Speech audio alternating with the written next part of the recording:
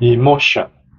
A woman in my class at Columbia Business School, Lisa Stepan, had a 5-year-old daughter who fell in the kitchen on Saturday morning, catching her forehead on the sharp corner of the kitchen table. The child, Aubrey, was hysterical. The child's grandfather, Lisa's father, was hysterical.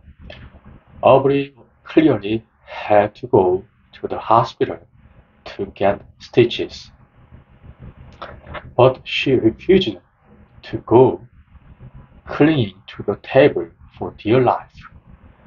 No one could pry her little fingers off the kitchen table. Lisa was about to become hysterical too. When she suddenly stopped, she said to herself, "Wait a minute, I'm taking a negotiation course. I'm going to negotiate this."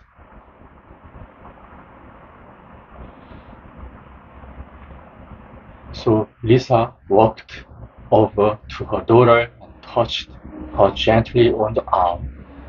"Does mommy love you?" Lisa asked.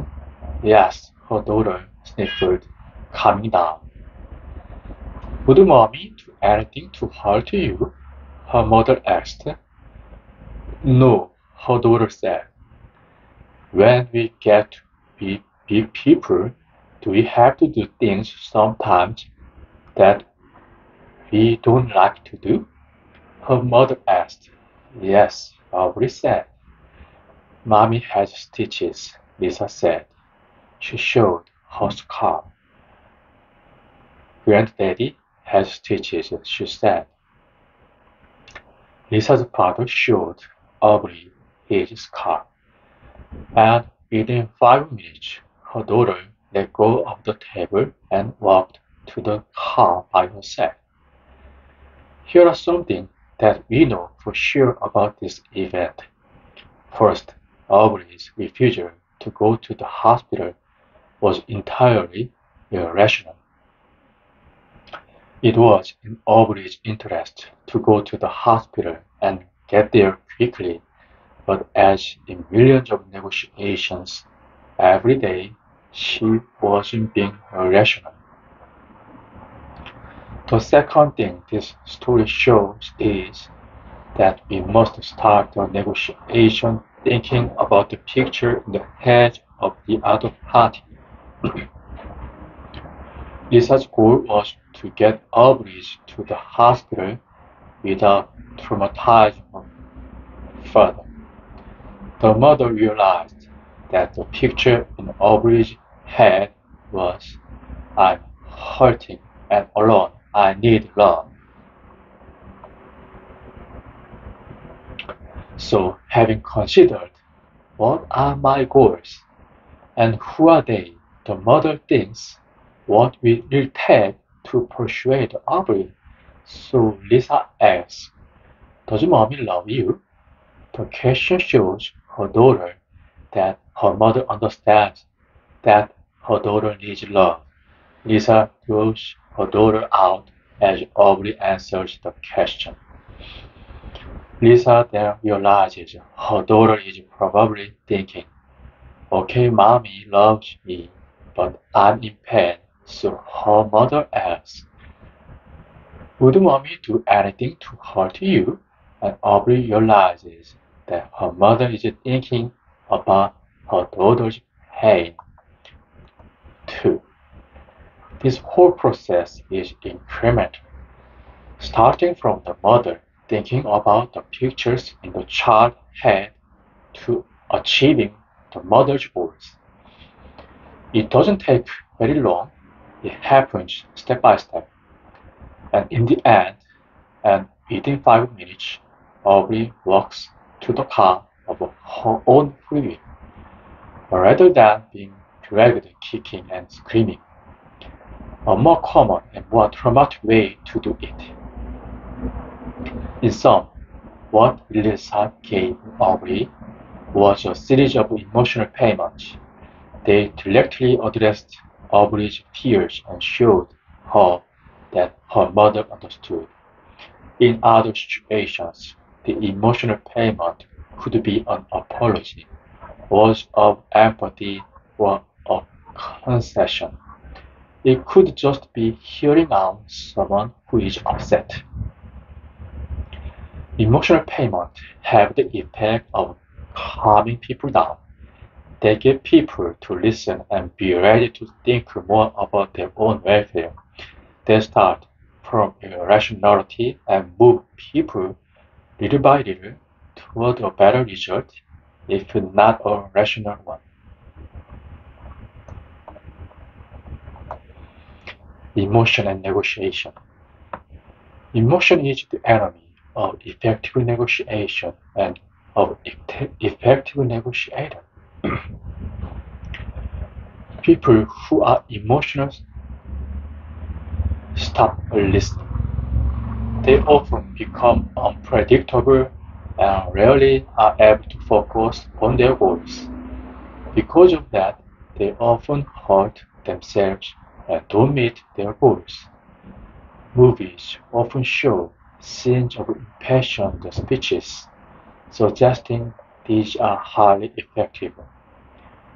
Whether that is realistic depends on whether the speaker is so emotional that he or she is not thinking clearly. Emotion used here is when one is so overcome with one's own feeling that he or she stops listening and is often self-destructive. The person can no longer focus on his or her goals and needs. Empathy, by contrast, is when one is focused on the feelings of the other person. It means being compassionate and sympathetic. In other words, emotion is about you. Emotion is about the other party. Empathy is highly effective. Emotion is not. Genuine displays of emotion, love, sadness, joy are of course part of life, but it is important to recognize that these emotions, while real, reduce listening and therefore are not useful in negotiation, where processing information is critical. People feeling such emotions are almost always observed in the moment for solace and gratification. The goal is not necessarily reaching the best outcome, the long term, and the broader world often recede. The feelings can be needed and important, but not effective to reach well-considered results. Indeed, emotions have often been used to push people to do things they later regret, including testing physical limits, which can be dangerous since emotional people are less immune to self-harm. In contrast to the above, the emotion strategies in getting more are designed to enhance relationships, both personally and in business. The premise of this chapter is that it is possible to be dispassionate and compassionate at the same time.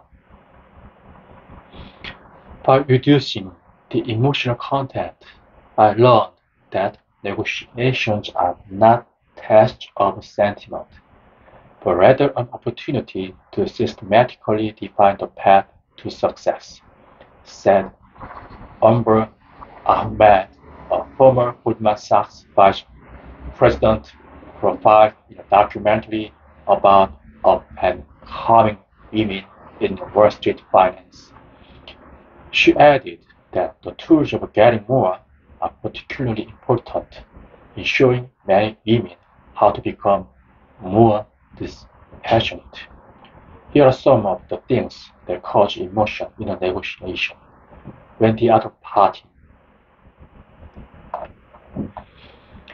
misrepresents, lies about themselves or the facts, and makes false accusation, breaks commitment, agreement, or won't make them, devalues the other party, by insulting, threatening, being hostile, causing loss of faith, going over their head, questioning their authority or credibility, blaming them. Is greedy or self-centered, makes excessively high demands, oversteps their authority, doesn't reciprocate goodwill, doesn't thank you for a gift, is undisciplined, doesn't adequately prepare, is inconsistent, loses control, personally or professionally, dashes the other person's expectations, fail to show up for a meeting, treats others unfairly. When people get emotional, here is what happens. Instead of focusing on goals, interests, and needs, and effectively communicating, emotional people focus on punishment, revenge, and retaliation. Deals fail, goals are met, judgment is clouded, and people don't meet their needs. Emotion destroys negotiation and image creativity. Focus is lost. Decision making is poor. Retaliation often occurs. Emotion in negotiation has received increasing attention since 1990. Researchers, teachers, and practitioners began to realize one had to address the emotional side of people, but not just the rational side. The results of this attention have generally been mixed and not always helpful. For example, there has been a trend suggesting that it is okay to feign emotions such as anger and approval to get others to do what you want. This is, of course, dishonest and usually manipulative. The tactic aims to get other people emotional so they are scared or flattered into doing something they would not otherwise do, which too often is not in their best interest. The tactics are called things like strategic emotion, false positive feedback, and a display of fury to extract a concession, on-demand emotional expression, tactical emotion, impression management, strategically angry, and emotion manipulation. These are variations of good cop and bad cop. They destabilize situations and make them unpredictable. They often aim to get the other party to make a mistake, such as disclosing information that can be used against them. That's why people hold insults or wave obnoxious banners at sports figures during games. The object is to get the players angry and emotional so they get distracted and lose focus on their goals. That is, to execute effectively to win the game. Most of the advice on using emotion to manipulate a negotiation doesn't consider the long-term effects on the relationship, which usually ends when the manipulator is found out. Credibility and trust take a big hit. If you find the other party displaying false emotion just to get you to act in a certain way, I suggest that you never dare meet them again if you can help it. View anyone who feigns emotion to get something out of you as a cheat. In the most extreme case, terrorist leaders convince some of their followers to blow themselves up to satisfy an emotional need for revenge or a heavenly reward. In whose interest is this? Not bystanders who become victims, and not the person blowing up himself or herself. The beneficiaries are terrorist leaders who get political aggrandizement without physical harm. They get additional fundings from others who are equally emotional. Some people point out times when they have used emotions as negotiation tools and they have worked. The problem is that they are risky and unpredictable in terms of the results, and cynical and untrustworthy in terms of attitude. They destroy relationships, demand to take it or leave it, increase rejection rates. Studies show people perceive them as unfair and will sometimes reject good deals out of spite. Only half as many offers are accepted when negative emotion is used. One can see this in business. A customer of Richard Holland threatened to switch vendors because of price increase. Even after the increase, Richard's prices were less than those of other vendors. When the other person is mad at you, they may do things just for spite, said Richard, an industrial accounting manager. So Richard decided he would be much more empathetic to customers about their rising costs. He asked customers how his company could add more value in exchange for a price increase. It worked.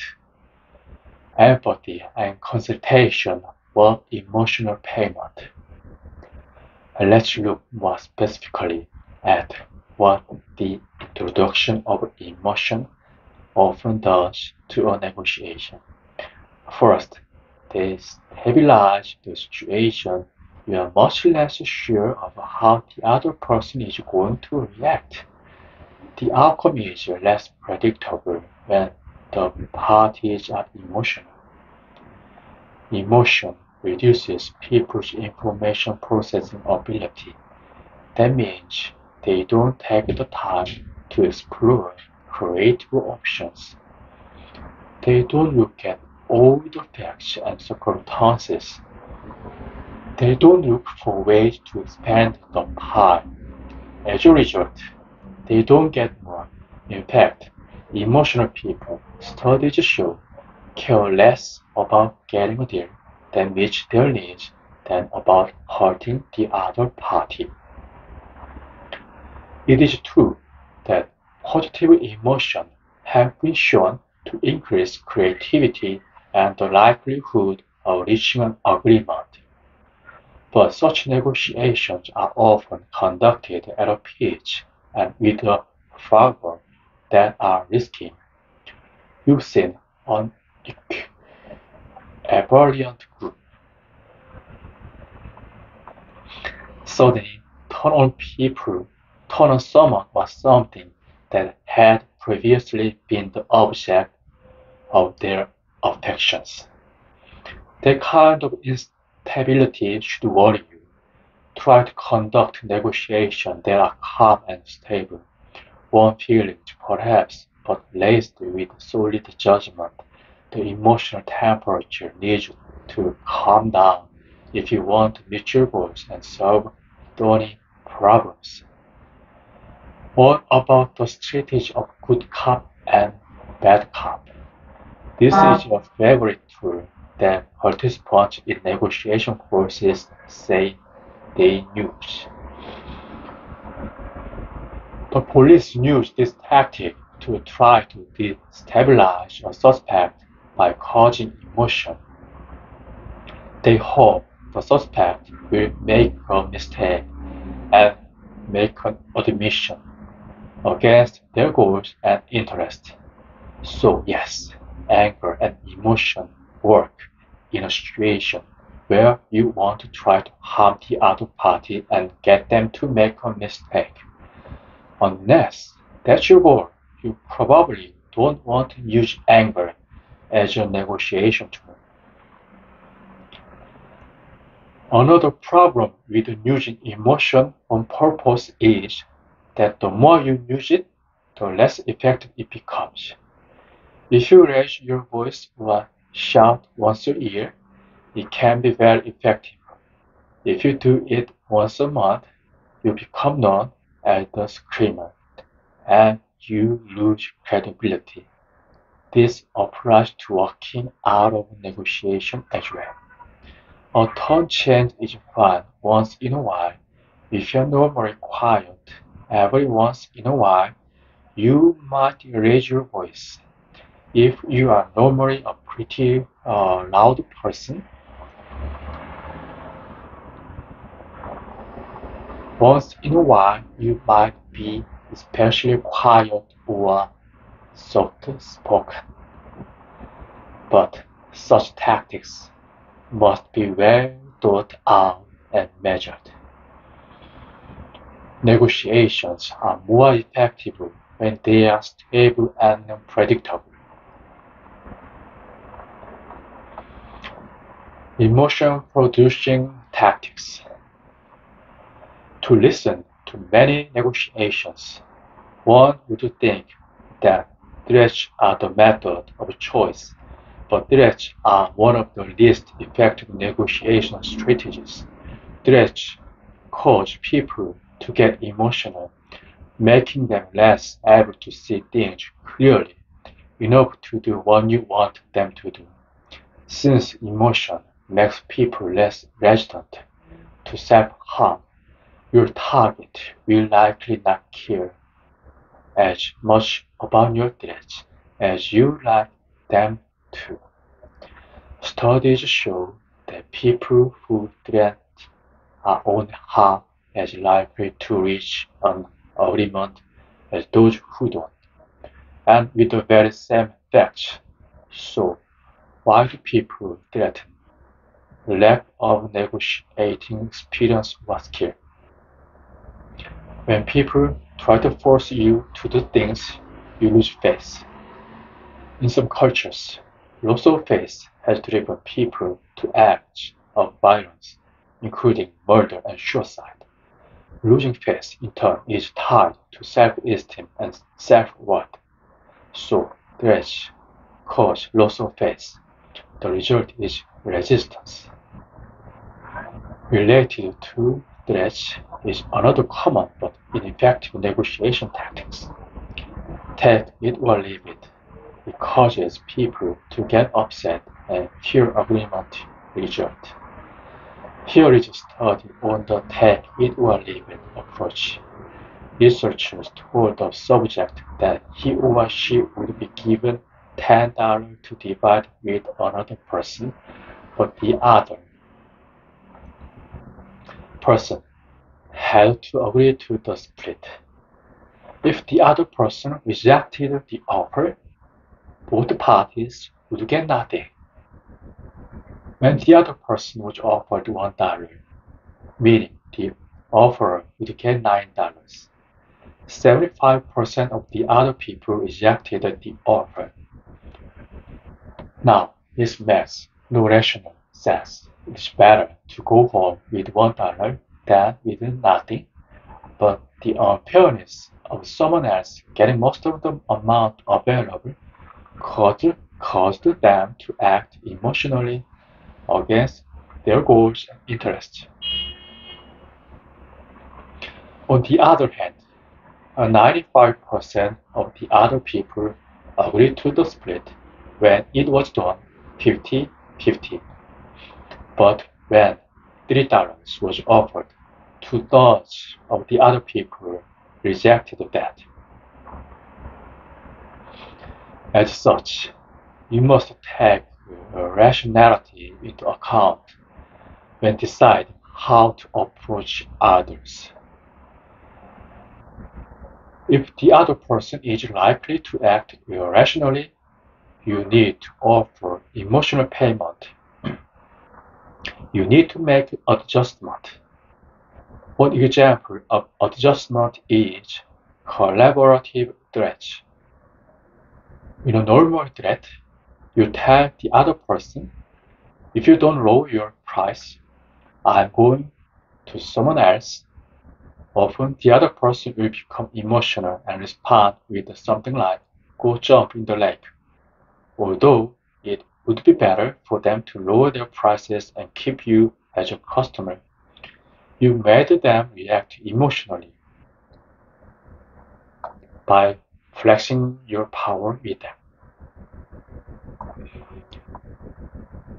Another way to frame this is to say, I really like you guys. I've been buying from you for some time, but now some of your competitors are offering us more value.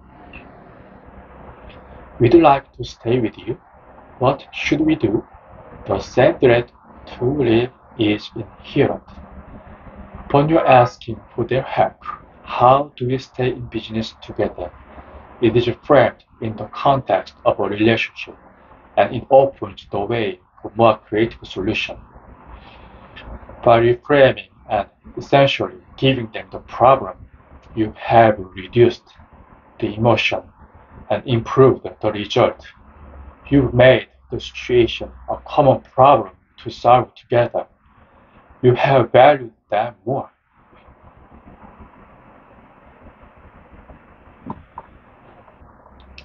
Controlling emotion. So, how do you control emotion in a negotiation? There are two kinds of people to think about, you and others. I've talked a bit about the other person's emotion already. We'll pick that up again shortly. But let's address your own emotion. If you are emotional, you are no good to anyone in a negotiation. If you start to get emotional, stop. Take a break. Calm yourself down. If you can't, perhaps you are not the right negotiator, at least at the moment. Take a longer break until you can calm down, or enlist the help of someone else. If you try to negotiate when you're upset, angry, or otherwise emotional, you lose sight of your goals and needs, and you will make yourself the issue. You can try to take this issue away by saying, I'm feeling emotional now, so I might not mean everything I say. This works best if they then emphasize. Exquisite preparation is a defense against losing sight of your goals. If you start to get upset, reviewing the materials you have prepared may calm you down. Lower your expectation. If you come into a negotiation thinking that the other side will be difficult, unfair, rude, or try to cheat you, you won't be likely to have dashed expectation. You won't be as emotional.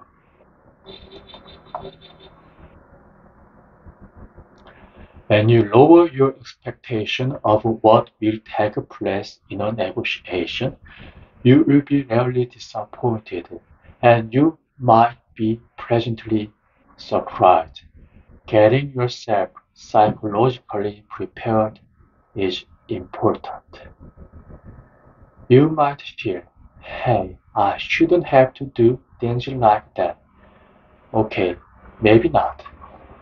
But we live in the real world, not in the should world. If you follow these tools, you will gradually make your negotiation better. Other people will behave better. The results will be better. Slowly, the world will become better. The human race has lived a certain way for thousands of years.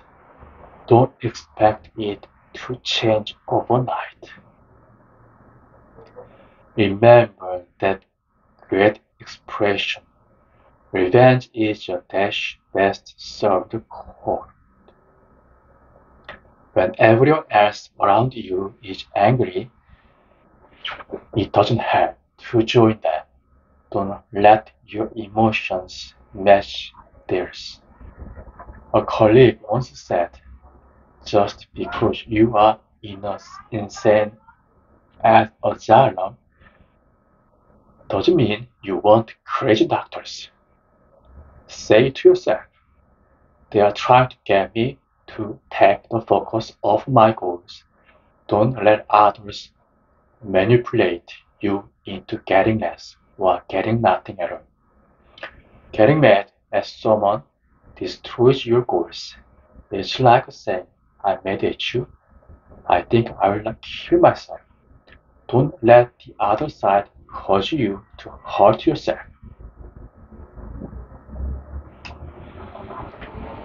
I once saw two attorneys with their clients outside a courthouse. One attorney was screaming at the other attorney and his client in an endless tirade. The attorney on the receiving end just stood there with his client silently listening. Finally, the attorney who bore the brunt of this looked at the other attorney and said in a light voice, "Good try." It completely destroyed the effectiveness of the outburst.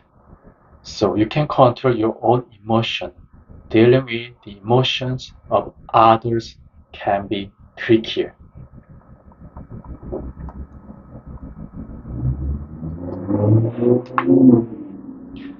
Dealing with emotional situations and emotional people.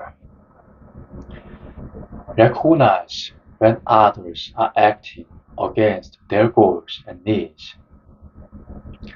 Try to understand the other party's emotion and perceptions. Find the cause of their emotion and their needs and goals. Consider whether your negotiating style is contributing to the situation. Make emotional payment, concession, apologies, empathy. Try to create trust. Avoid extreme statements. They just produce more emotion. Use third parties and their constituents to help you. Operator standards correct erroneous facts. The first step toward dealing effectively with the emotions of others is to recognize when they are being emotional. It is not always obvious. British and Swedish, for example, are culturally less emotive than Brazilian and Italians. But that doesn't mean any individuals in those cultures is less or more emotional. Some people are calm outside and see things inside, and vice versa. The key is whether the other person is acting against his or her own interests, needs, and goals. You have probably watched people do exactly the opposite of what benefits them. You ask yourself, what's wrong with them? Can they see this won't help them? They can. They have lost focus on their goals and needs. They are being emotional. They aren't listening clearly. To persuade them, you have to begin by increasing their ability to listen. That means you have to calm them down. You have to become their emotional confidant. Try to understand their emotions. What gave rise to them? What can you do to calm them down? You've had heated discussion with your friends, partners, and spouse. The more you tell them to calm down, the madder they get. That's because telling them To calm down, devalues the legitimacy of their emotions. And when people feel devalued, they become more emotional. So emphasize with them. Try to understand the cause of their emotion. It doesn't work to simply tell them, be rational or be logical. If they wanted to be logical or rational, they would be. They want to be emotional, so commiserate with them. This will usually calm them down enough to have a conversation together. The more you listen to them, the calmer they will be. You have to figure out what kind of emotional payment they need. Each one often repeated requests from women to men. I don't want you to solve my problems. I just want you to listen to them. For many women, being listened to is the emotional payment. Anything that values their emotion through some demonstration by you is an emotional payment. It could be a compliment. It could be a touch on the arm. It could be just listening. It's different for every person. So first you have to try to understand the pictures in their heads. I first discovered the impact of emotional payments about 20 years ago when I was involved with the Harvard negotiation project. Both there and elsewhere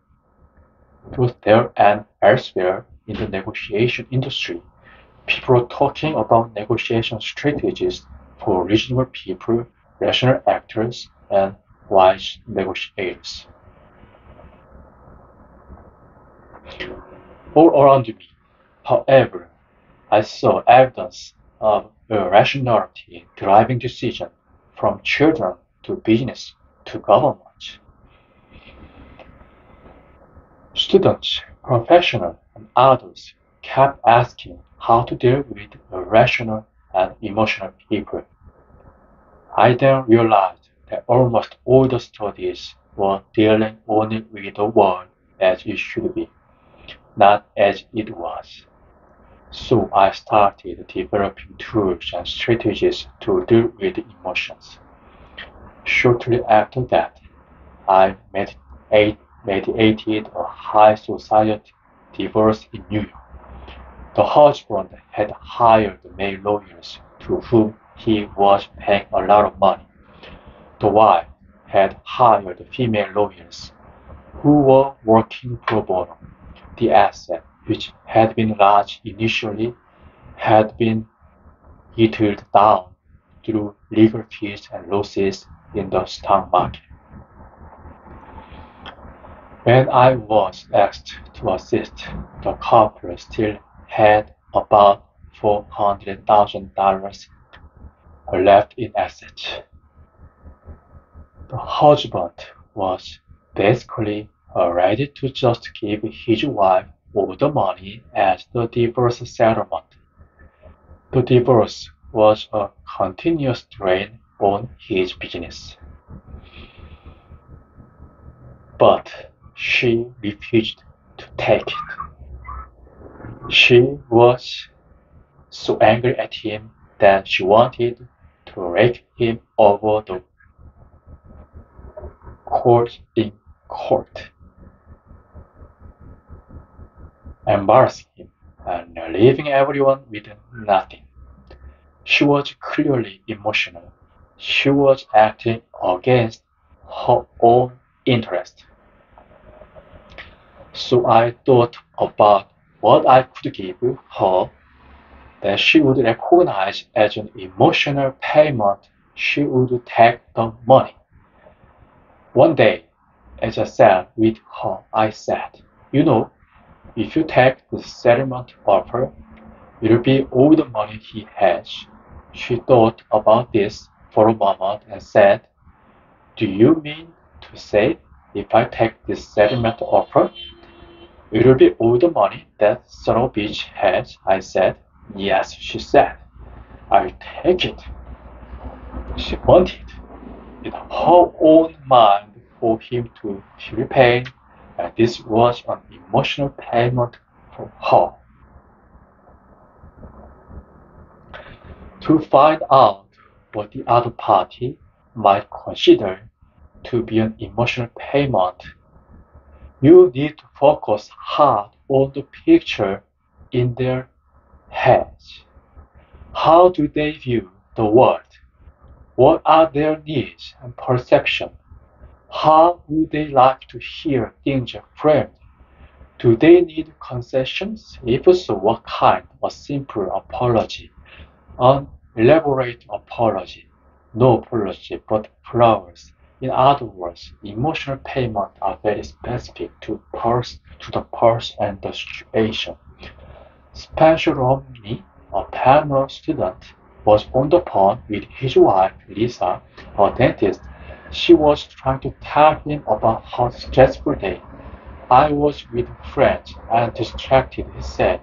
He got mad, hung up, and refused to answer my calls. When he got home, he immediately started to give her a foot massage without saying anything. Then he asked her about her day. Chris shrugged. Only when you get the other person to start listening can you do things that will begin to bring them back. What standards have they used before? Standards they might not accept. Using standards first would be too much for them to handle in their emotional state. First, they have to be ready to handle possible contradictions, and you must avoid extreme statements, including threat. They are emotion producers.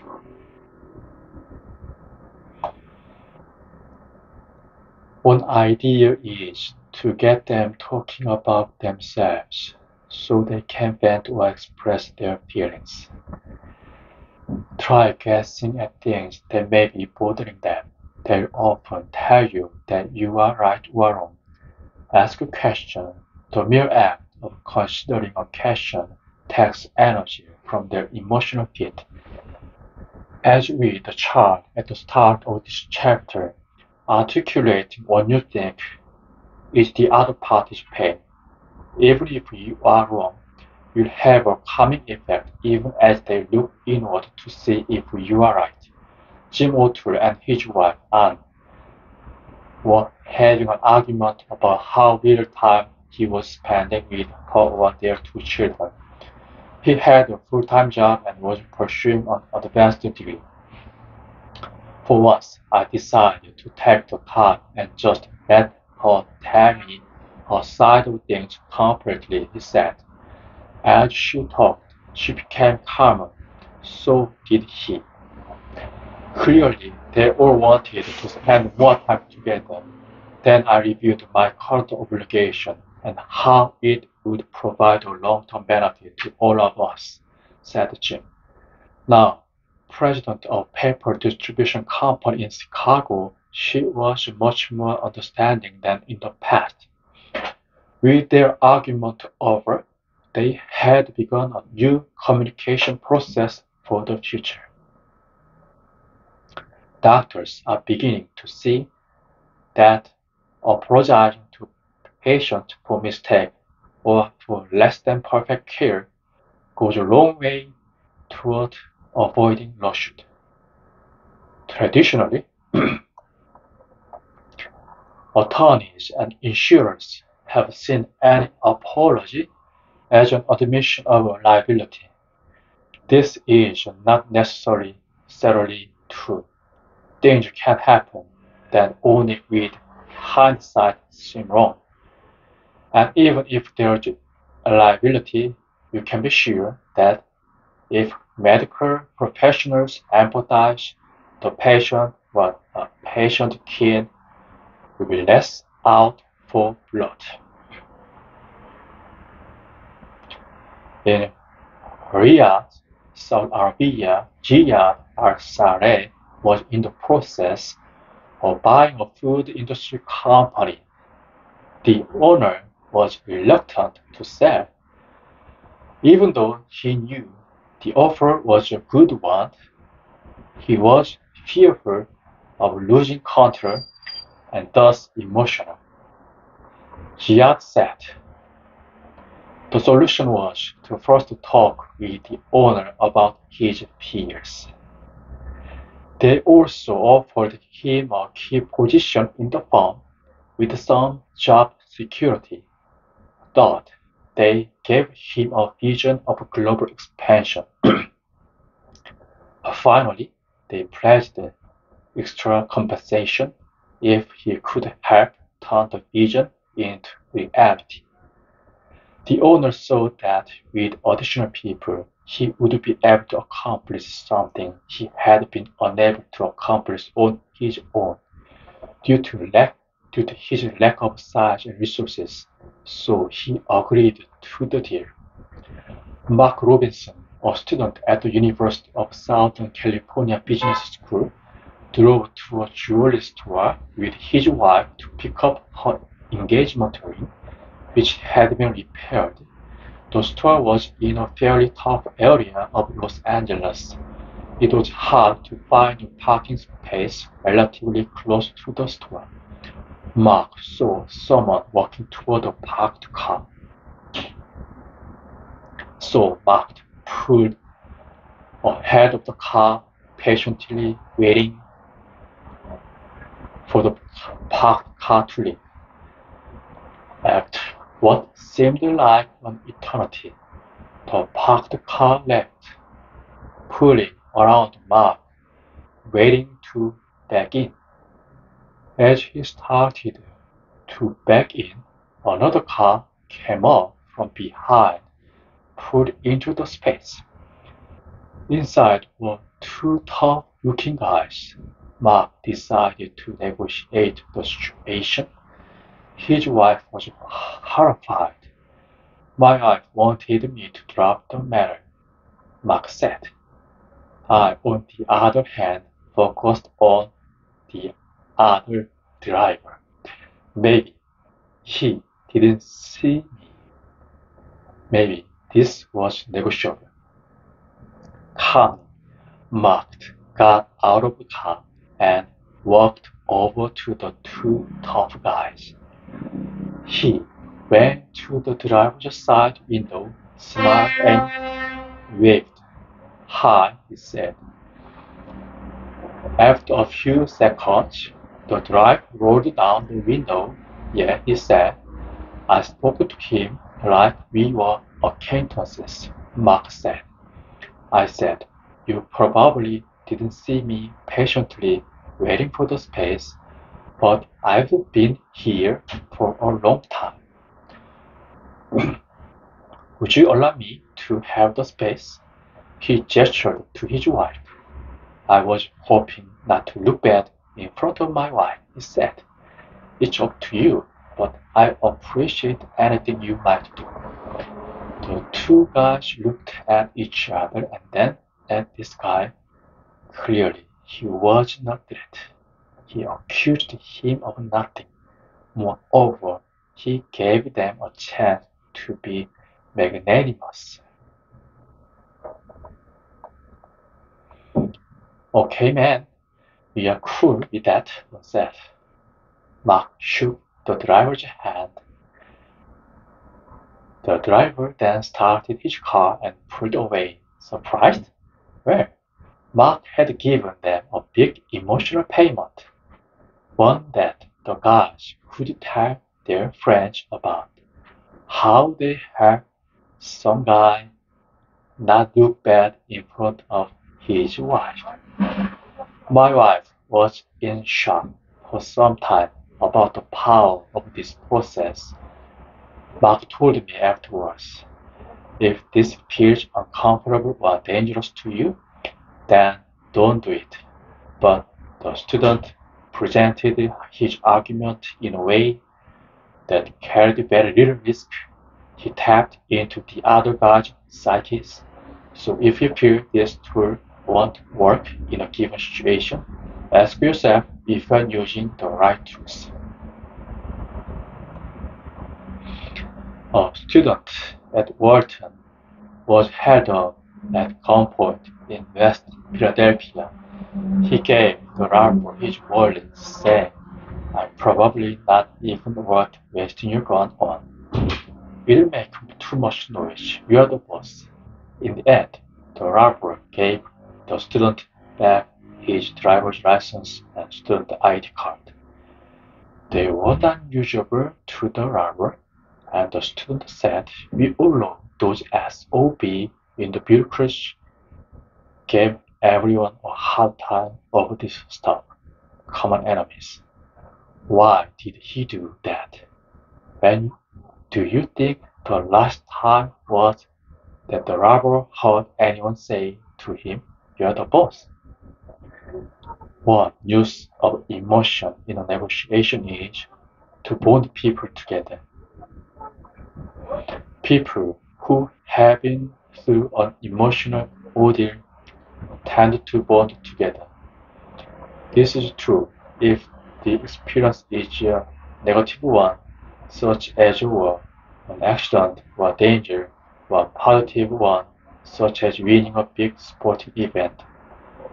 While it can be a basis for team building, used wrongly, it can leave lasting scars. It is like playing with fire.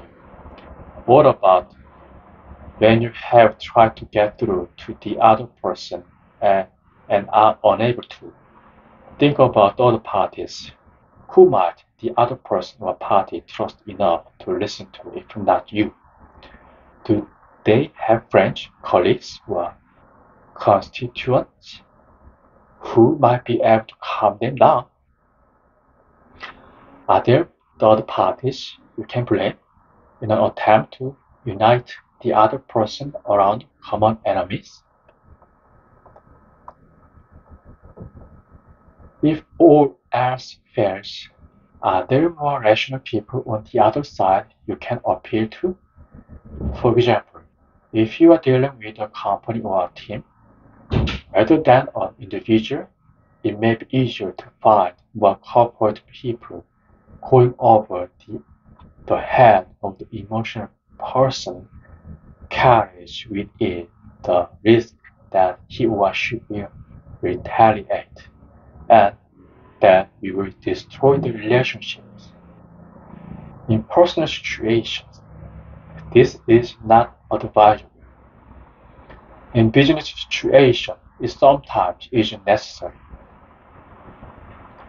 If you have an emotional, extreme person on the other side in a business negotiation, ask every other member of the other team if they agree with each and every word, in tone and substance, that was just said. Make your tone one of trying to understand the situation. It is not accusatory. If there is any hesitation by the other side, ask for a break. Telling the other side to take a break is too aggressive. During the break, hopefully members of the other side will calm down the emotional person or exclude them from the negotiation.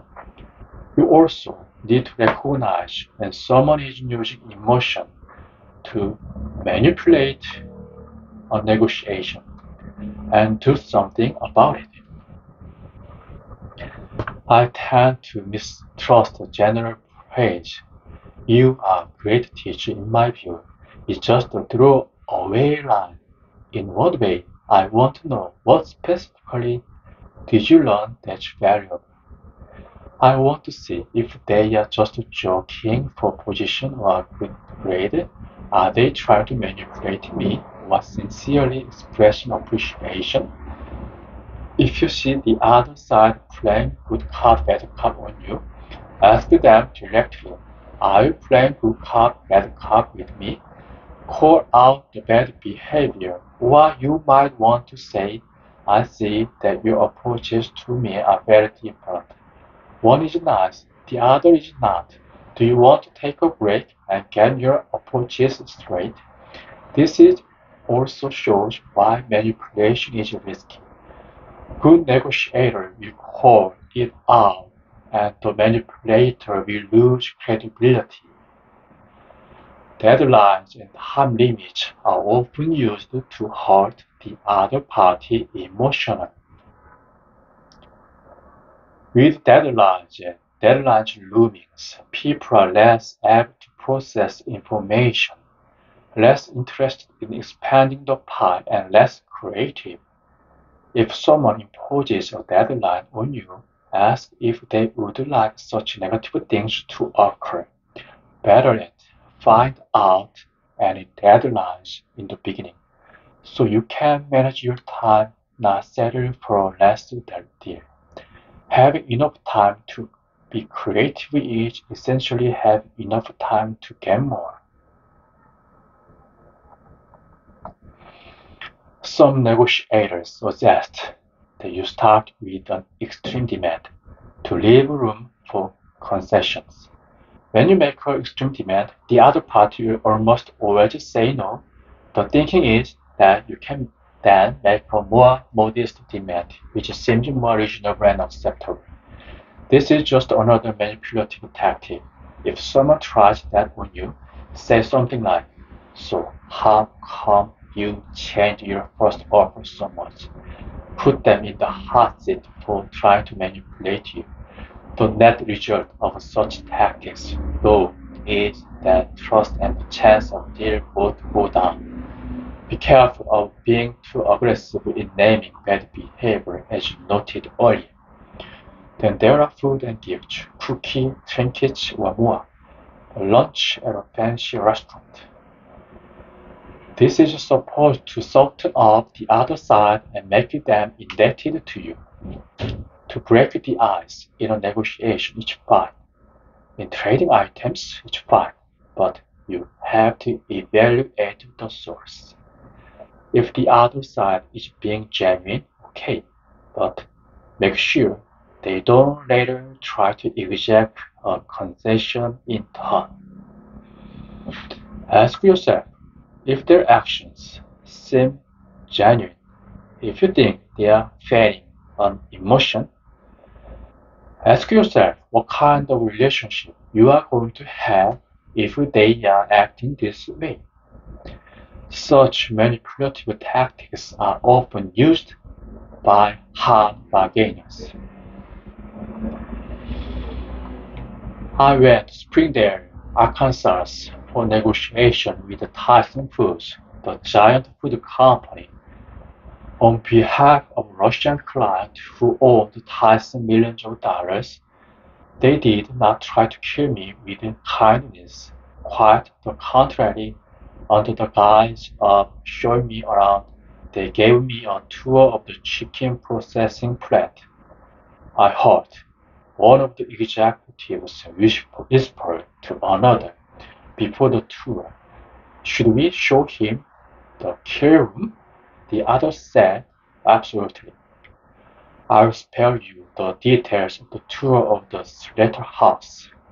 Afterwards, they took me into the conference room in the slaughterhouse where they had a lunch of, you guessed it, southern fried chicken. I made sure that I had stilled myself and expressed delight at the offering. I also made sure I ate more southern fried chicken than anyone else in the room. These kinds of manipulative tactics are meant to take advantage of unskilled negotiators. They don't work on skilled negotiators. Displays of rudeness, fake emotion, anger, and other bad behavior, such as violence, can be gotten away with if the negotiator has a vast amount of power over the other party. Remember, not all negotiations are solvable. To deal with such emotional violence, first, try to use the tools in this book, find their needs, use standards, try for relationship using third parties that could influence them, make emotional payment, understand their perception, and so forth. They might not be conscious of their behavior, and may be willing to listen to you, or they may be Machiavellian and not care. If none of these work, try to remove yourself from the situation. Don't be a punching bag. They are trying to hurt you and don't care about you. Manipulative tactics run the risk of creating instability. When the person being manipulated comes to their senses, and I say when, not if, they know they've been manipulated. These kinds of short-term strategies eventually backfire. Even if the other side is being extreme, your remaining calm will give you more options. With a little humor, sometimes, and questions, you can turn an entire crowd around. Stuart Diamond, a former student, sent me this anecdote. A couple of years ago, he said, one of my wife's horses ran away and came to rest on the property of the most disagreeable redneck in our country in the middle of his birthday party.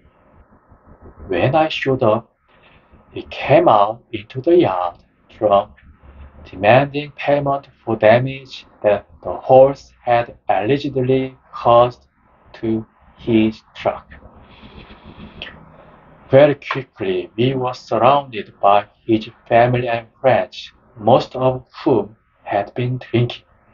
Frankly, I was concerned for my safety, but then I thought of your teaching and calmly asked him to show me the damage. He pointed to a dent on the driver's side, the manager logo, and his truck was covered with dings and dents. So I just started asking questions without any judgment or emotion. Stuart recalled, are you sure it was this dent and not that one? What about these other dents? If the horse caused this dent, how did it get rusty so fast? By the time I was done, the crowd was roaring with laughter and he retreated. We got the horse back without further incident, he added. I used these tools constantly.